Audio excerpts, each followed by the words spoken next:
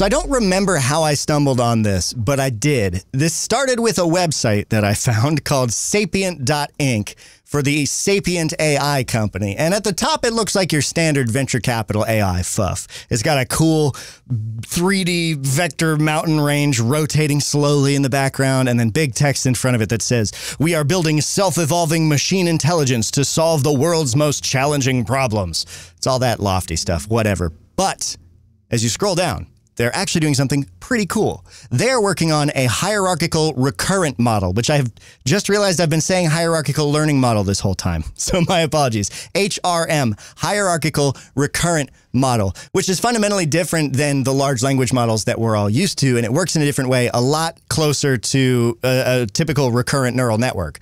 It's very loop-based. They try and describe it in terms of like being like the human brain, but I think that a lot of those analogies kind of fall apart and everything's so wrapped up in hype now. I feel like it turns me off to talk about them that way. So let's talk a little more pragmatically about what they are. A hierarchical recurrent model basically has two workers going. It has a high-level one and a low-level one. The high-level one is like a manager that is overseeing the problem, and the low-level worker goes at a much faster tempo and just iterates on things really quickly at the instruction of the high-level worker. As an example, one of the things that they throw this at is Sudoku and solving mazes, finding the optimal route through a maze. Both tasks require a lot of reasoning. And that's what these things are really good at. Unlike an LLM where it's trained on like a corpus of a large amount of human knowledge, these are sort of deployed in a more task-specific way. So you would give an HRM the Sudoku board, and then the high-level manager part of it will look at the entire board and say, all right, we got this and this. It looks like we should start in this corner. Go for it. And then the worker part goes and starts working on that. And then it comes back to check in with the manager who looks at the big picture, that sort of thing. Those are two transformer blocks doing that. You have the orchestrator and you have the doer. And then there's other mechanisms that come into play to help evaluate it at different steps to decide like when the task is done or whatnot.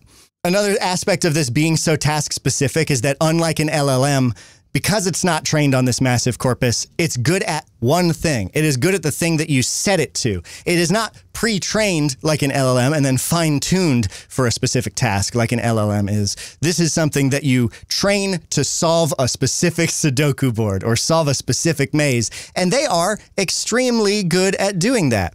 And they are much more similar to traditional recurrent neural networks, which are very loop-based, looping through, evaluating its own output, and recursively going through that.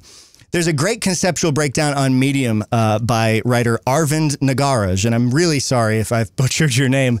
It's a really great sort of illustrative way to think about this, again, using sort of workers and like an office as the way to conceive of it, like I've been trying to do. But he breaks it down in more detail. So these things are extremely good at task-specific reasoning, because LLMs, as we've seen, they try and do reasoning through these chain of thought, right? Where they like write down, I'm thinking about this, I'm working on this, and it tries to sort of do that as a way to direct that next token prediction to try and arrive at what is kind of like reasoning, whereas this is actually a much more recursive and iterative reasoning thing. But again, an HRM isn't going to be able to tell you anything. If you ask it like, why is the sky blue? It's going to be like, I'm trying to solve Sudoku right now. So they are something that is much more effective at reasoning than an LLM, and something that I'm thinking we'll start seeing deployed more like a tool for an LLM to use. Like you ask ChatGPT to help you with this complex thing that involves reasoning, and it invokes an HRM, and that goes at the task, you know, because it is essentially training itself on doing it. The trade-off is, of course, that these are a lot slower. The Medium article puts it as, this creates the supercar in a traffic jam problem.